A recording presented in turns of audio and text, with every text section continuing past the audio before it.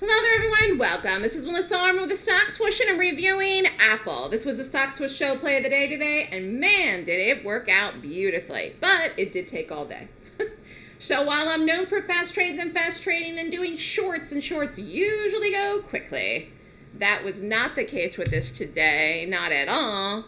But it definitely paid off. It definitely paid off. So let's take a look at it. First of all, gap down. Apple was earnings. Closed the night before at 191.17. Boom. Open in the morning. Open at 185.52. Then it rallied. We actually did an ad. Oops, let me get this.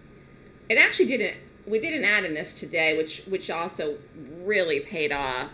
And I was patient with this. Really super patient. Open, rallied. We got it. Got the drop. Then I said we could do the ad. It was still early enough, but it really didn't break down. Actually, it was like around 130, 145.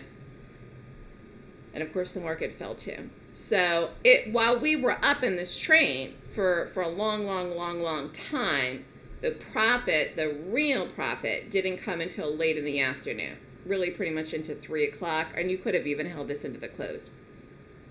So I had 100% conviction. I stayed with this. Some people got out quick in the morning when it dropped in here, and you could have made money. You could have made like $1 plus in there from where we did it. I also called a put in this, which was really good, and you could have got out of it, or you could still be in it. Look at the volume here in this today. Wow.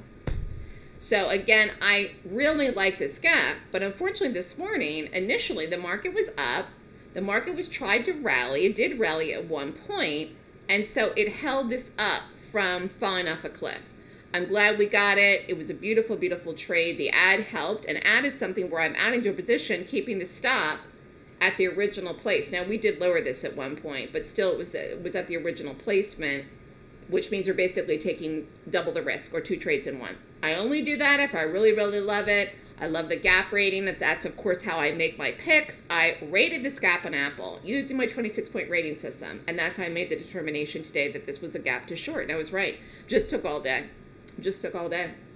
But it was really worth it to hold it.